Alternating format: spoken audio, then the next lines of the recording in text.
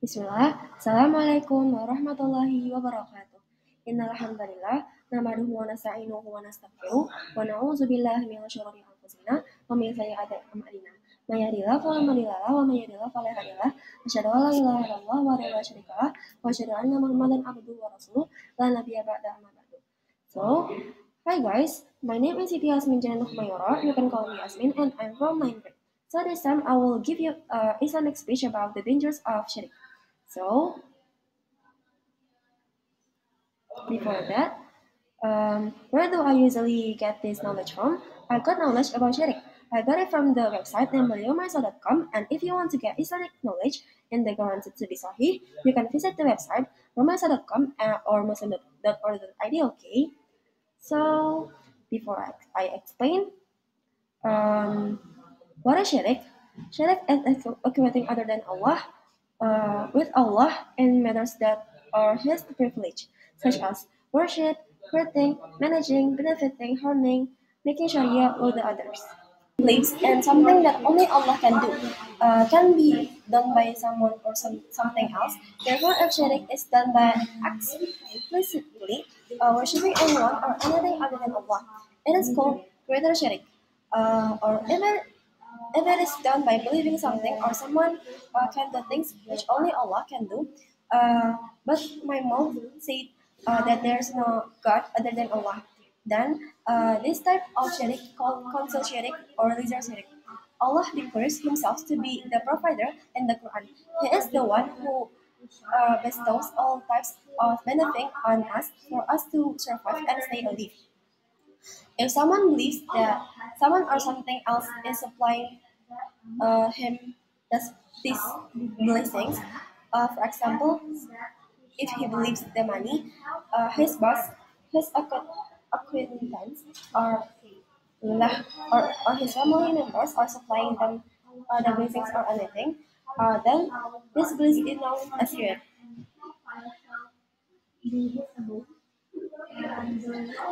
There are several types of shirk in the act of ibadah or worship. Islam forbids the worship of humans, animals, and idols. Sadly,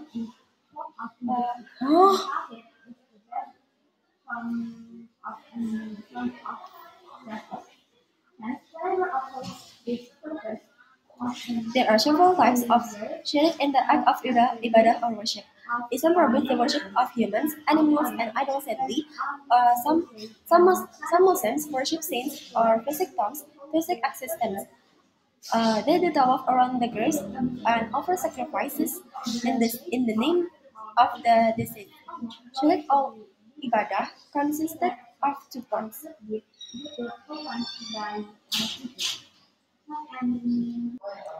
And then, what the difference of minor shirk and major shirk? So, small shirk keeps the culprit from leaving Islam and eternally in hell. So, and major shirk makes perpetrator leave Islam and eternally in hell. The questioner refers to Allah's statement. So, if you, O Muhammad sallallahu alaihi wasallam, are in doubt concerning that which we have revealed unto you, then your name is written in the Torah and the Injil. Then, as those who are reading the book, the Torah, and the Injil Gospel before you, the ayah lends them no support. For the conditional sentence does not necessitate the true existence of the condition. Thus, the result clause may be conditional upon an impossible condition. For example, Allah state, and that was a proof which the give Ibrahim against his people. Viewers whom we will in decrease. Certainly, your Lord is all-wise, all-knowing. After his statement, this is the guidance of Allah with which the guides whosoever he wills of his life. But if they had joined in worship other than Allah, all that they used to do would have been of no benefit to them. Thus, Allah informs us that not the prophets associated others than one worship with Allah, an impossible condition. Other good things would have been rather void. Indeed, they all died as Muslims and were infallible. It is due to their infallibility that Allah stated, and that it has been revealed to you, O Muhammad sallallahu alaihi wasallam, as it was to Allah, Allah's messenger before you. If you join other in worship with Allah, then surely all your deeds will be in vain, and it will certainly be among the losers. Nay, but worship Allah alone and none else, and be among the grateful. The Prophet Muhammad SAW never had any doubt or asked any of the people of the scripture for the understood that the underlying message revealed does not require the question of part no 3, page no 349. Eliminate any doubts. But to confirm that if the disbelievers turn deaf to your call, the people of the scripture should have evidence in support of your mission. As Allah say, sufficient as witness between me and you is Allah. And thus, two who have knowledge of the scriptures, such as Abdullah bin Salam and other Jews, are the Christians who embrace Islam. Allah also say, tell me, if the Quran is from Allah and you deny it, and a witness from among the children of Israel. Abdullah bin Salam from Allah and you deny it, without witness from among the children of Israel. Abdullah bin Salam radiallahu anha testifies that this Quran is from Allah, like the Taurat, and he believed embraced Islam. While you are too proud to believe, truly Allah guides not the people who are zalimun or polytheists, believers and wrongdoers. Also Allah states, is it not a sign to them at the learned scholars, like Abdullah bin Salam radiallahu anhu, who embraced Islam? Of the children of Israel knew it as true, and that there are so many ayahs indicating the textual evidence with the people of the scripture in support of the mission to Prophet Muhammad SAW against the obstinate disbelievers who rejected the call to the oneness of Allah and the fact that all messengers sent to humans were humans.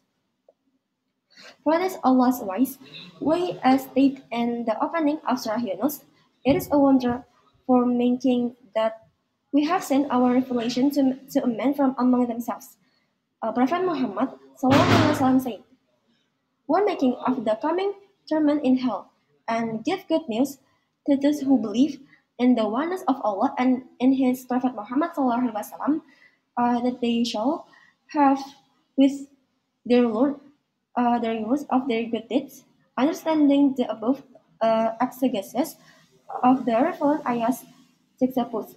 So other similar ayahs giving details and specifics of explanation to each other than specify the meaning of the mustashabihat or small and depending or Quranic verses.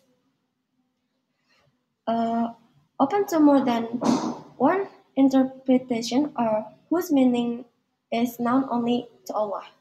So, that's all from me. Thank you. Wassalamualaikum warahmatullahi wabarakatuh.